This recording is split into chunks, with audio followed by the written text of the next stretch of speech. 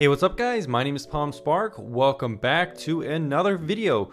Today we're going to be doing a tutorial on the differences between the VPN protocols. If you're new to VPN, this video could help you out.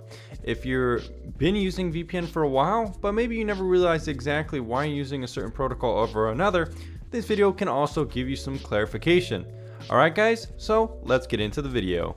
Hey guys, just a reminder to check out vpntierlist.com.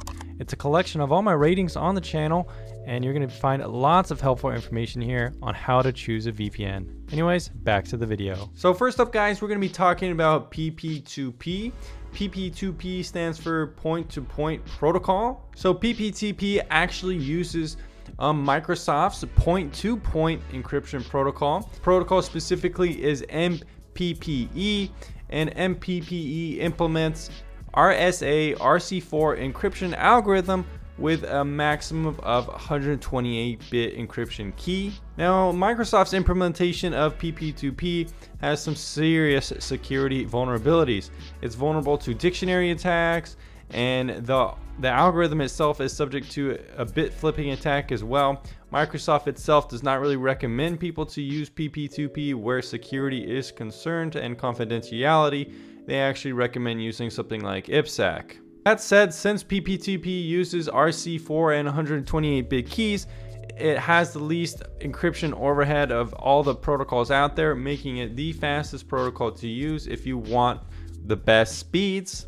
PPTP uses TCP port 1723 and GRE protocol 47, which means that PPTP can be easily blocked by restricting the GRE protocol, so it's easily blockable compared to most other VPN protocols out there. The good thing about PPTP though is that it's easily supported by Windows and most other operating systems. It's quite old and has pretty good support, not requiring any kind of application download. All you need is a username and password for the servers, and you can get it connected pretty much on any device, which is cool. Now, PPTP is not reliable or able to recover as quickly as some other protocols. It's a little bit janky in that area.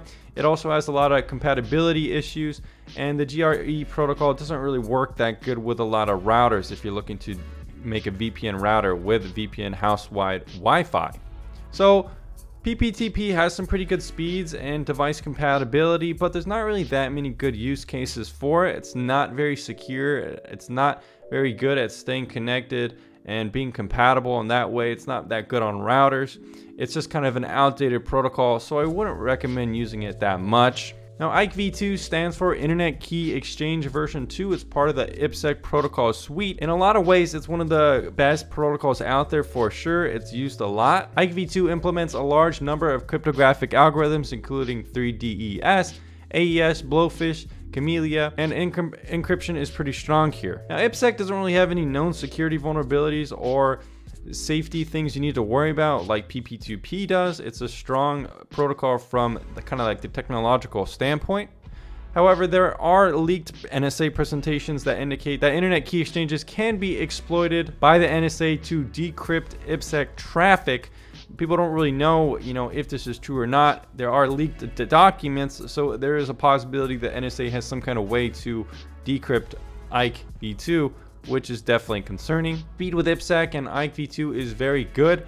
Probably pretty comparable to OpenVPN. You're going to get a little bit faster connection times with IKev2, which is probably one of my favorite things about it, and makes it kind of quicker to start up your VPN. Now, IKev2 uses UDP 500 for an initial key exchange, and you can't really customize the ports or anything like that when configuring IKev2 with your VPN provider. So due to this reliance on this port, it's easier to block than OpenVPN, which has more ports to configure. Most mobile systems and operating systems do support IKev2, which is good to see, and you'll find that on iOS and Android, some of the default configurations for VPN provider will be using IKev2. And now, IPsec/IKev2 is a little bit more complex than OpenVPN and can require a little bit more additional configuration between routers, but you know, as long as the server and client both support NAT transversal, there shouldn't be too many issues. IKev2 is a really good protocol. I like how fast it connects,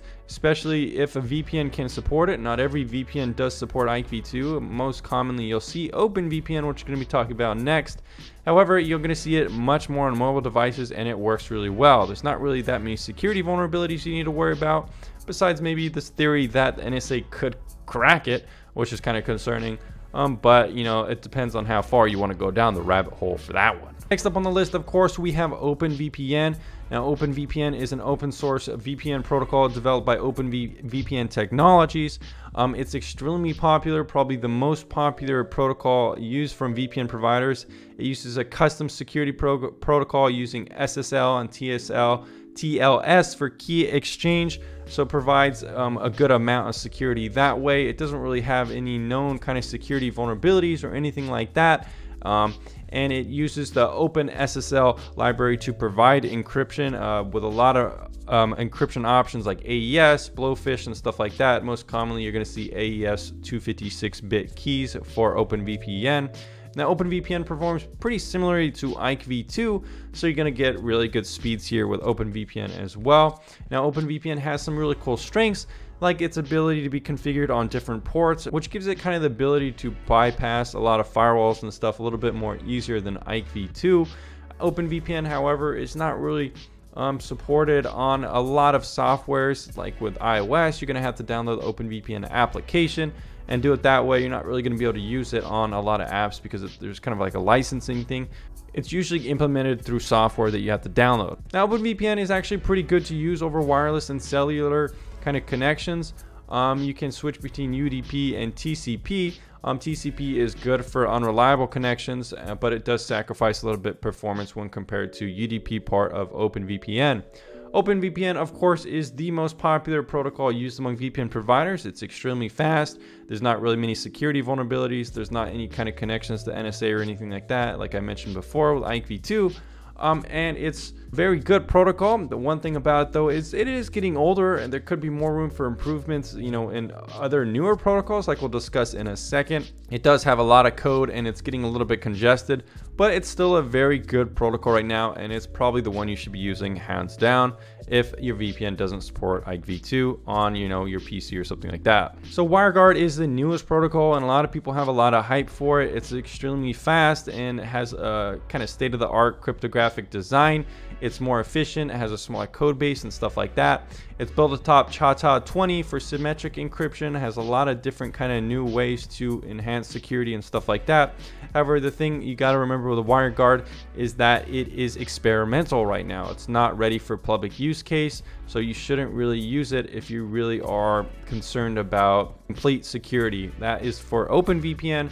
WireGuard is for experimental use, and some VPN providers are starting to implement WireGuard, like Mulvad, iVPN, a couple other ones. However, some VPN providers like AirVPN, which I really like, don't implement WireGuard yet because it's not ready. I think a VPN like TorGuard does it really well. They give you a possibility of testing out some WireGuard servers with the WireGuard application, but they haven't really implemented it for everyone to use.